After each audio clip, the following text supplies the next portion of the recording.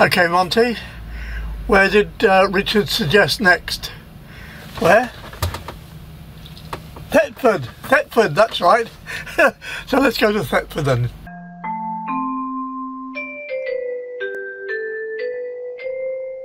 Episode 5, Thetford, as suggested by Richard Earth. Welcome to Thetford, a small town in Norfolk and the ancient capital of East Anglia. Well, the town's not far away, so on Muriel, and we'll get off and have a look over the Nuns Bridge, or one of the Nuns Bridges, because there's 3 of them altogether, and this one's being repaired. They're doing work on the parapet wall, and this chap in this van certainly didn't leave me very much room to get through. Oh, through at last, so let's get going. The river to the left is the Little Ouse River, and the other river, which we'll cross later on, is the River Thet. There's lots to see here. Oh, look at those swan and 5 cygnets, well grown. Well, this walk alongside the river Little Ouse is called the Spring Walk. And it's very, very pleasant, and with lamp posts all along it, very nice. And over the other side there is the River Thet. You can see a little bit of a waterfall there from a mill. And now we're crossing the River Thet and we're almost into the town.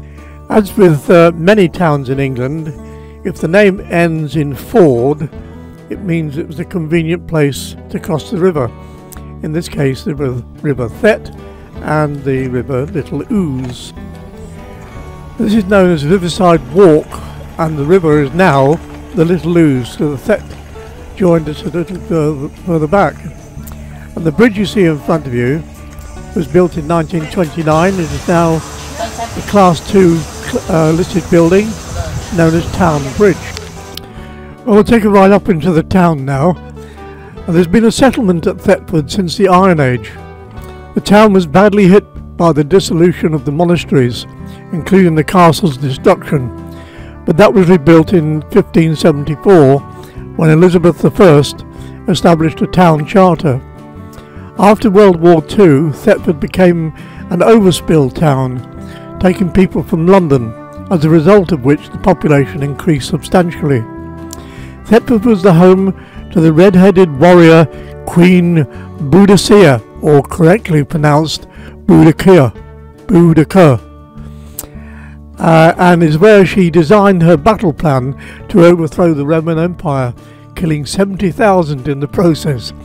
What a woman. In the 1980s, Thetford became the manufacturing centre for Charles Burrell's steam traction engines, which were widely regarded as the Rolls-Royce of the steam industry.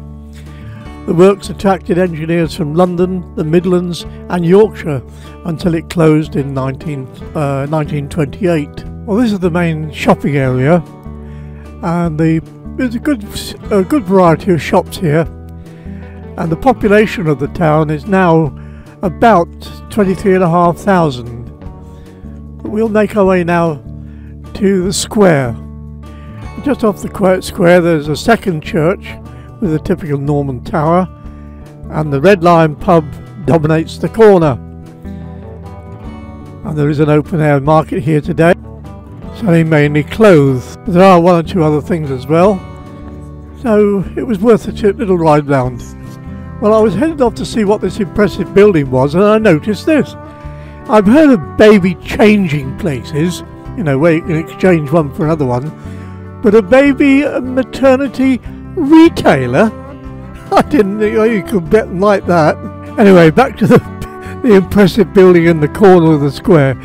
It is actually the Guildhall, or in other words, the Town Hall.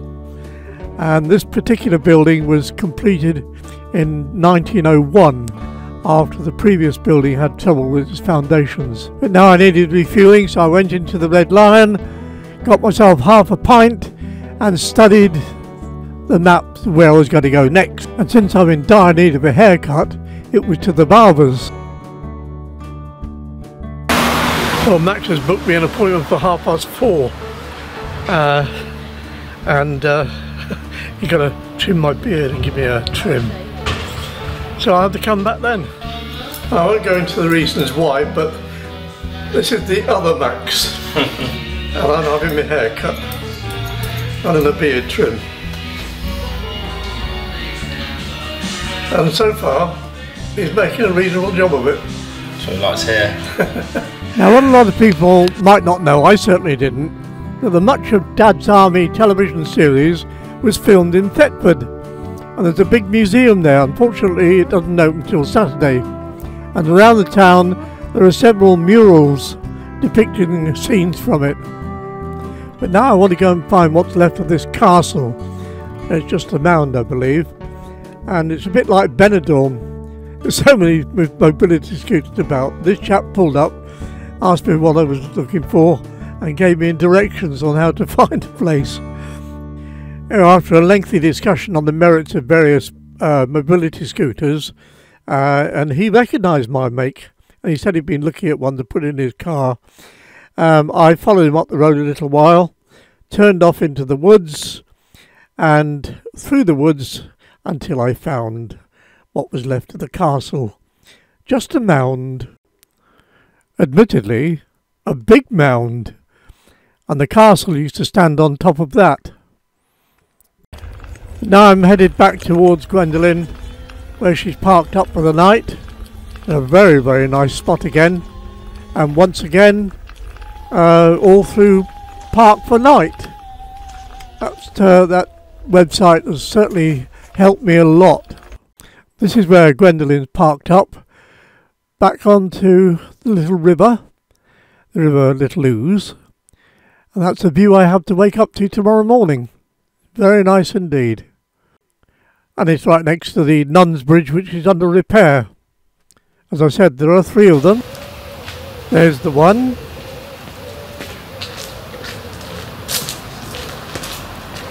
There's the second one. And there's the third one. I came across 2 stories associated with these bridges. One of the bridges used to be the site of the ducking stool in the Middle Ages, where witches were ducked underwater, and if they survived, it proved that they were a witch, so they were burnt at the stake. If they drowned, then they obviously weren't a witch. Pretty fair, isn't it? Anyway, the other story was about a young boy who had been riding his rocking horse, and the head fell off the rocking horse. He fell off the horse fell on top of him, and he died. And the story is that up until fairly recently, you could occasionally see the ghost of the little boy riding his horse across the bridges on a rocking horse without a head. So, that was my little look at Thetford. I hope you enjoyed it. If you did, please give it a thumbs up. And if you haven't already subscribed, please subscribe. And thanks very much indeed for watching. Goodbye.